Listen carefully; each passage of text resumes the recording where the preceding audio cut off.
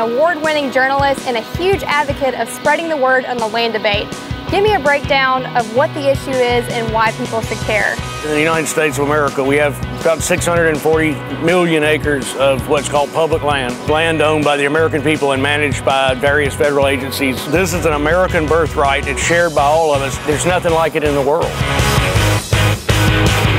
How did it become federal land in the first place? During the settlement of the United States, we had the Louisiana Purchase and then the Treaty of Guadalupe Hidalgo. So we ended up with this huge block of land. Over the years, the land that was habitable that people could use for farms and whatnot was either given away in the Homestead Act or it was just claimed by people.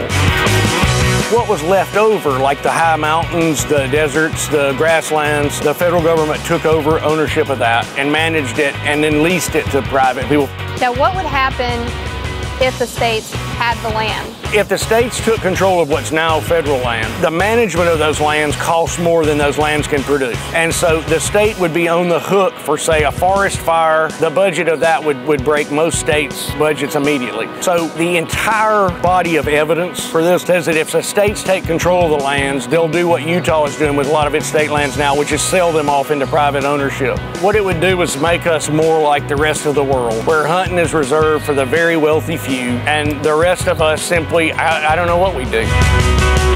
There's an entire economy of ranching in the West. You own one piece of land and you lease federal lands at a fairly low grazing rate. And so you don't have to own those lands. You don't have to pay taxes on them, but you can use them. The states couldn't do that job because they don't have the budget. And so they would sell those lands, and it would probably be the extinction of small-scale ranching in the arid West. That would just be an entire weather change in our country.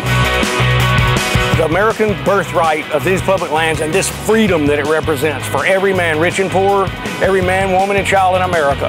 As we're talking about getting rid of that. And I just want people to learn as much as they can about what's at stake. All right, guys, let us know what you think about the land debate in the comment section below. Then head to Raider Red's YouTube channel and hit subscribe. I'm Abby Casey.